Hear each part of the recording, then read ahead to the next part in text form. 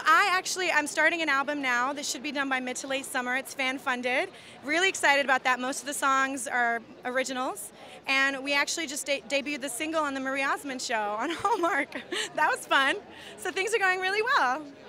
No, I actually saw him at the Maroon 5 Grammy party a few weeks ago, and we had a little reunion. It's the first time I've seen him since the show, and it was really cool. I hugged him a little too hard, but I think he was okay with that. He was okay with it. So yeah, I mean, otherwise I've just been following him and keeping an eye on what he's doing because I'm proud of him, you know.